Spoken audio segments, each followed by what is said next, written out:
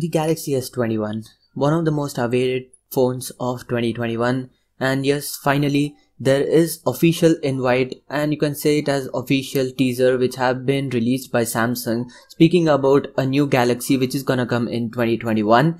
And there are a few other reports today about the battery life of Galaxy S21. Also, some of the reports about the Exynos 2100. I'll be discussing all of that in this video. Hey guys, all about technology 24/7 here.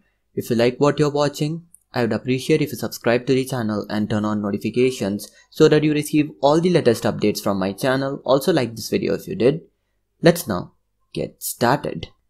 There is a fresh update about the Galaxy S21 series battery life, and it's like almost known to everyone that the battery life will be better than S20, but it says that the battery life on the S21 series will be like 35% better than the S20 series. That's because of the Exynos 2100, also because of the Snapdragon chip, but in this article it doesn't mention that which chipset they are talking about. As per what I think, it's definitely gonna be the Exynos 2100, and we have already seen the Exynos 2100 results on the Geekbench, like latest results which are going down and down. Now the results are down to like 3500 to 3400 on the multi-core. It can be because of n number of reasons I can say. Maybe the company is trying to improve the battery life further by decreasing the performance a little bit, or maybe they are trying to match up with that of Snapdragon, or there might be something else like marketing strategy or whatever it is. Yes, as of now, not really sure about that, but a source says that Exynos 2100 results are gonna touch 4000 plus on multi-core when the processor is launched.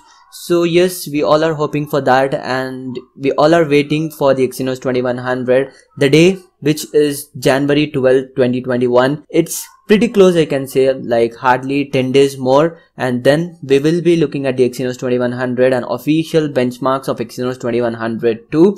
So yeah, let's wait and see what's gonna be, but as per me guys, it's gonna be pretty much similar to the Snapdragon 888 chip because the company is trying to optimize the battery life. That's why the results on Geekbench are going down and down every day. I hope the results don't go further down. It must be somewhere around 3700 to 3800, but as of now it's on 3500 plus. You can just check for yourself on Geekbench 5. Go to Geekbench 5 browser, type in Exynos 2100. You will see the results, the latest results which are out. What do you think about the decreased results of Exynos 2100, and whether you think Exynos 2100 will touch 4000 mark on multi-core?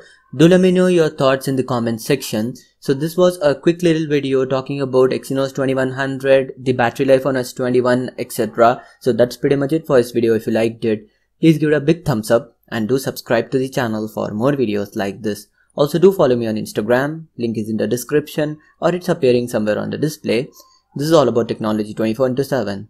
Signing off for the moment. You guys have a great day. Peace.